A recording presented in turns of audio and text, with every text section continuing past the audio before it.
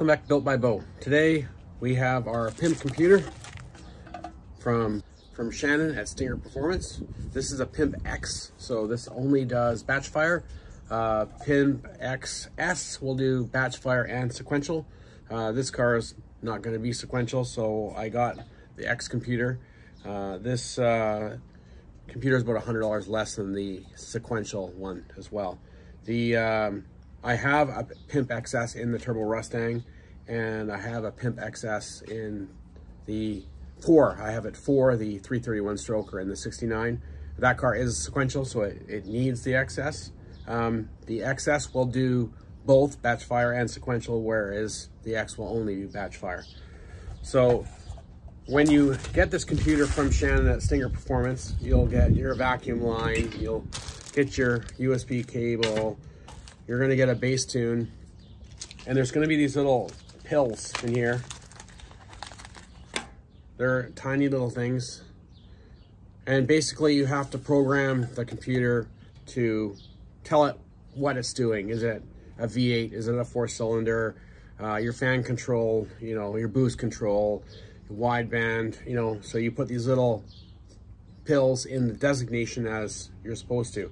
Now, on the USB drive, there'll be instructions that you follow, and it'll say if you're using this, you have to go to put your pill in this location, and if you're using this, it's in this location. So I've been through the instructions, and I've written down everything that I need. So I have 5 or 6 pills that I need to put in this computer, and to make it work for SMOKEY'S application. So that's what we're going to do today.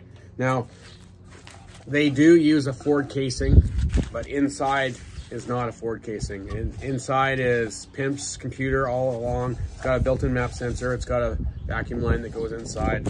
So anyway, I'll open it up and show you what's inside.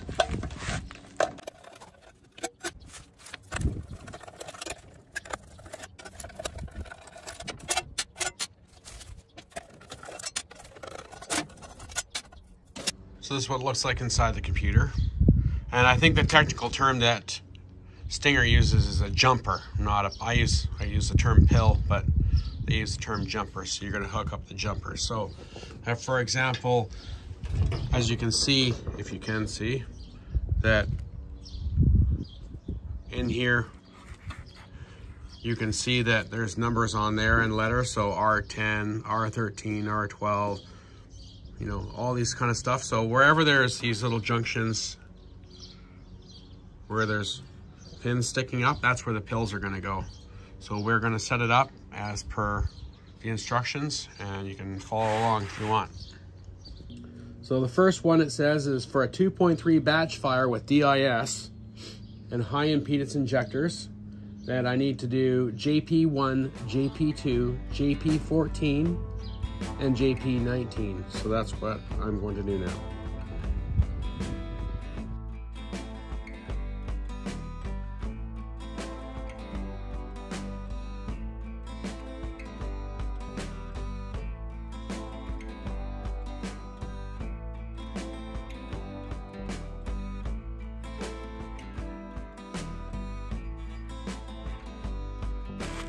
Okay, so as you can see here, or can you, I've added a jumper here, JP14, here, JP1, here, JP2, and here, JP19. See, these only have 2 pins, but these have 3. So this is, in my instructions, it says pins 2 and 3. So you can see here, there's a very small designation of 1 right in there, and that 1 means that's position 1, so I'm on 2 and 3. So that's those pins. And now I'm going to move to the next step. The next step is JP3 pin 55 for low speed fan control.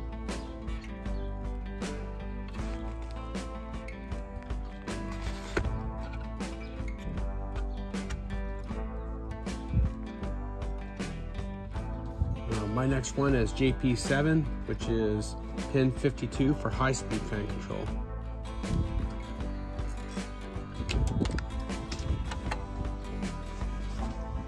My next one is JP9, which is for electronic boost control, which I'm going to hook up and run.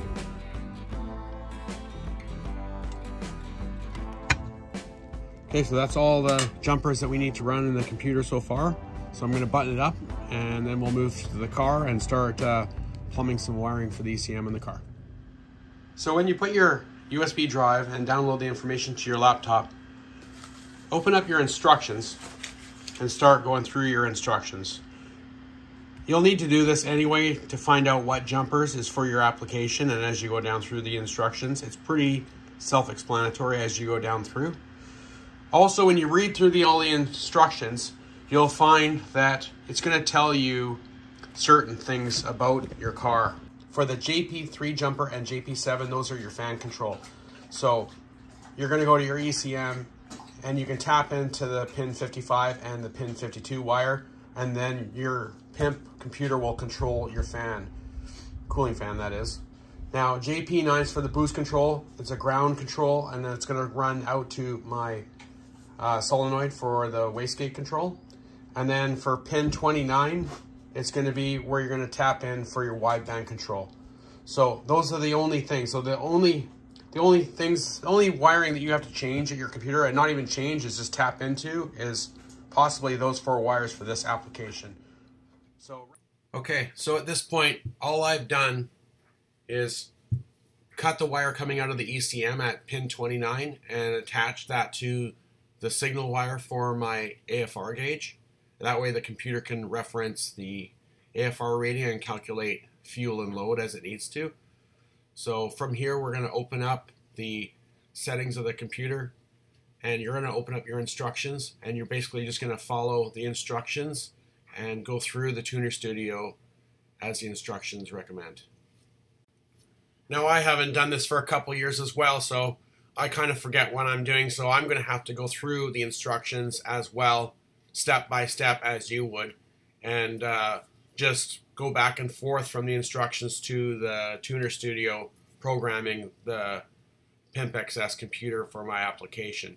It's not that hard. You just go reference the directions on one side, and then you go and follow the directions on the other side on the Tuner Studio. And then it's basically going to ask you, you need to profile the ignition system, you need to profile the injector size, you need to profile your dwell time. There's just certain things that it asks you for to go through and hook up or program into the computer, should I say. And then it's going to ask you, after you follow the steps, if you'd like to try and start it, and you're going to check your RPM, make sure you have an RPM signal and all that jazz. So most likely I'll skip through a lot of the setup here because, to be quite honest, it's a little bit frustrating, and I don't feel confident enough to explain it to you without screwing up or maybe getting possibly heated.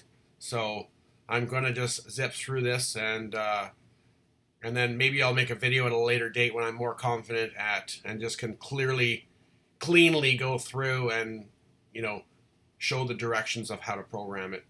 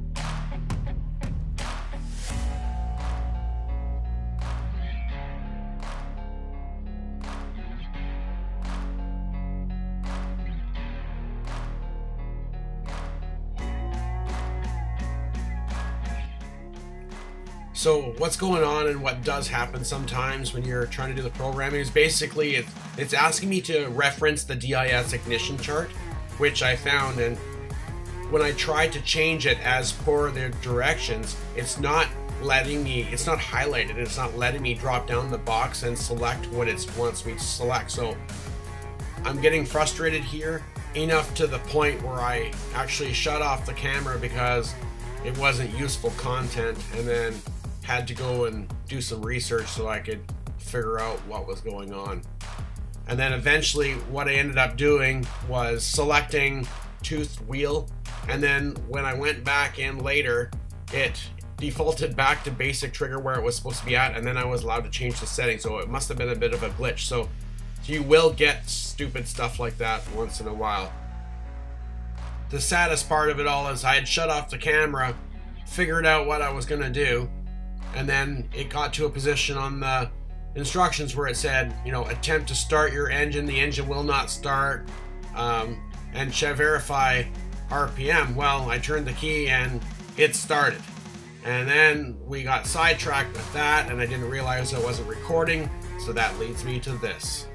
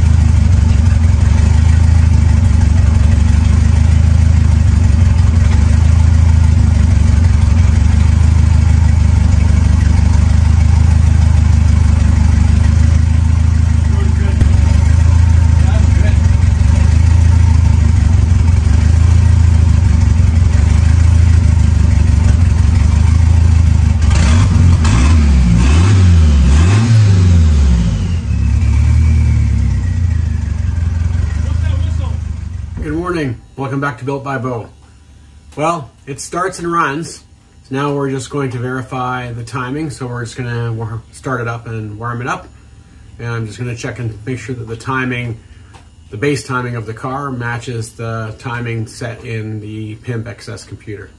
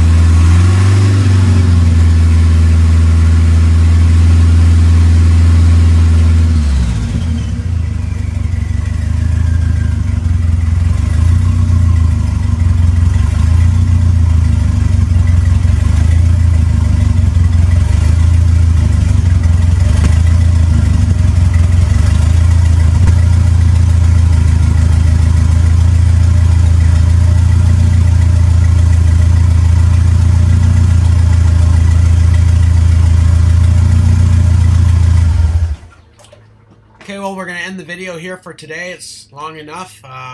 We got the timing set in the car and everything, so that's all good. Next, we're going to start plumbing the wideband and the wiring and tidying everything all up, and we'll get it out of the trailer so we can actually do some stuff outside on it. So thanks again for watching. Please like and subscribe if you like the videos. Talk to you soon.